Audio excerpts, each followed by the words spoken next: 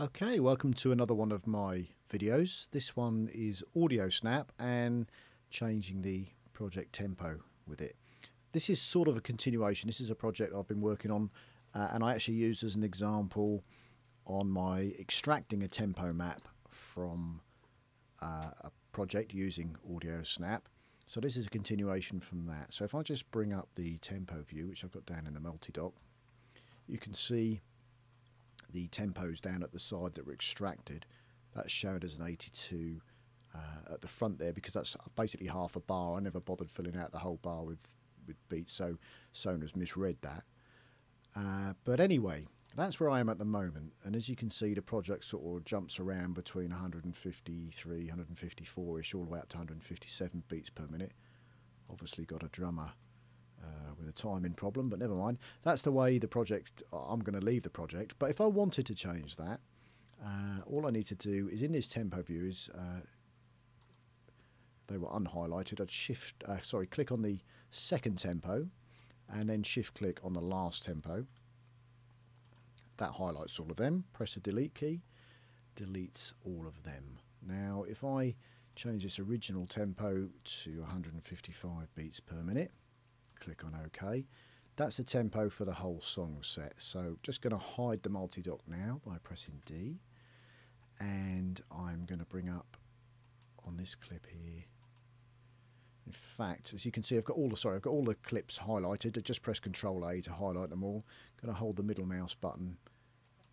Hold the Control key, click on the middle mouse button, and change that to audio transients. And as you can see, there's all the audio transients. As I say, this is a continuation from the earlier video.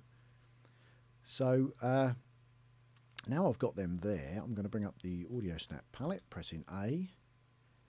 And I'm just going to go down to Clip Follows Project. I'm just going to click the drop down there, make sure that's on auto stretch, because I want it to stretch the clips to fit. And click on Clip Follows Project. And as you can see, the little indicators here have come up to show that that's been stretched. My download's finished. But anyway, they've come up to show it's been stretched. And now if I press play, you'll hear that the song is now following the project. And stop that, go back to the start. I want to take that to an extreme. Let's change the tempo to, say, 120 beats a minute.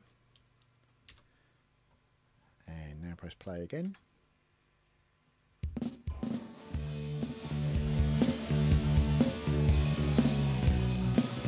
As you can hear, that's not a bad online render, really, considering that's on a say online render setting there. And I'm sure if I bounce that down, that would sound a lot better than what it actually does. But that's how you change a song's tempo to fit using Audiosnap. You basically just have to get the audio transients up and then set the tempo and Clip Follows Project. Anyway, I hope that helps. If you've got any questions, please fire away on the forum. I'm sure that there's plenty of people know a lot more about Audiosnap than me that can help, and obviously if I can help I will as well. Thanks for watching.